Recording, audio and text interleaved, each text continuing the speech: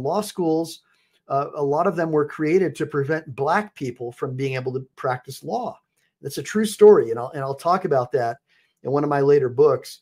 I just want you guys to understand that we cannot discriminate against people based upon the way they look or their race.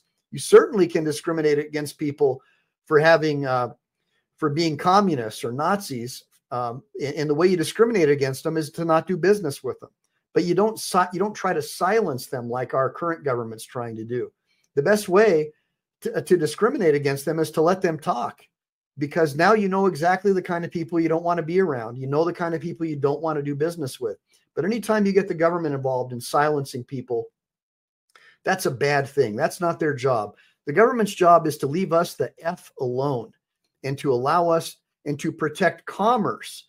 So, for example, if there's a contractual dispute between me and my neighbor, rather than us shoot each other, the government can step in and referee and moderate that dispute through a lawsuit, for example. So to avoid self-help, the